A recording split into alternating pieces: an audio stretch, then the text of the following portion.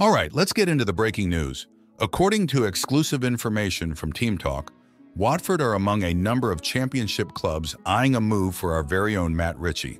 Yes, you heard that right. The experienced winger is attracting significant interest as he prepares to become a free agent at the end of June. Hello, Toon Army. Welcome back to NUFC News, your go-to channel for all the latest on Newcastle United. I'm your host, N. Marquez, and today we have an exclusive story that you won't want to miss. Before we dive in, make sure to subscribe to the channel and hit that notification bell so you never miss an update on our beloved Magpies.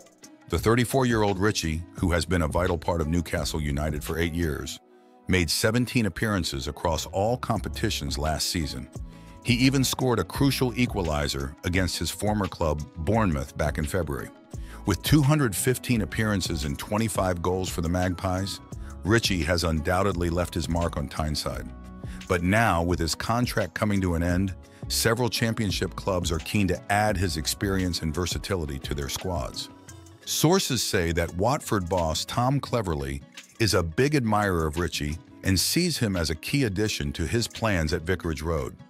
Cleverley, who has had a strong start to his managerial career, believes that Ritchie's experience and ability to play anywhere down the left side could be instrumental in Watford's quest for promotion next season. So, Toon Army, what do you think about Matt Ritchie's potential move to Watford?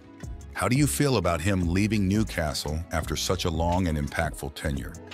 Let us know your thoughts in the comments below.